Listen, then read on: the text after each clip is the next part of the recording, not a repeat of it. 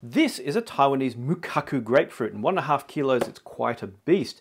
Now, it came to Japan via traders in around 1772, where now it's grown in southern Kyushu in Akune as the Akune Bontan.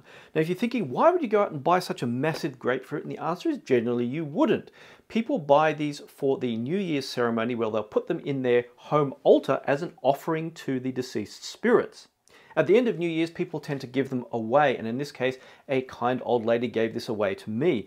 Now, these cost for half a dozen around the equivalent of $100, so at $16 a pop, they're generally not bought for eating. And there's another reason they're not bought for eating, which when I cut it open and show you, you'll understand why. So let's have a look inside this Akune Bontan. Now, I'm going to need a whole carving knife for this because it is such a beast of a thing. Once we get the top out, I'm going to cut it along maybe whichever is the cleanest line to give you a good view. It's actually too big for even this knife. I'm going to have to turn it around and cut it from the other side as well.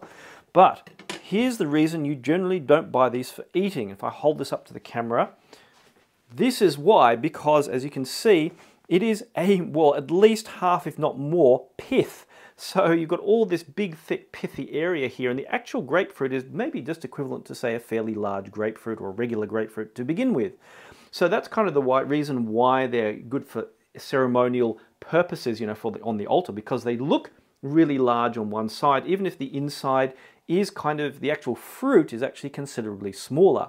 Now you can actually eat these, and well, they're a little bit on, maybe a little bit on the sour side as things go, but still I enjoy eating them when I do get given them post New Year's. So in January, I tend to have a little bit of grapefruit to eat myself and for my family, where we kind of tuck into this taste. But as things go, well, they're very grapefruity. And I think Japanese people tend to prefer sweeter style fruits, as I find, say, apples, which are a little bit more bitter, to like Granny Smith and that, to be fine, whereas Japanese people tend to prefer them to be sweet. Now, if you're wondering how these taste, well, I just had a little bit of a bite of a piece of one of them, and it's actually a bit milder than I had expected. They have a very mild, if typical, grapefruity taste, so they're very easy to eat. Somewhat watery, a little bit on the dry side. Obviously, it has been sitting around a while since it's been a couple of weeks since New Year's, but still very easily edible and quite tasty. So that's the Taiwanese mukaku, or Japanese Akune Bontan, for you.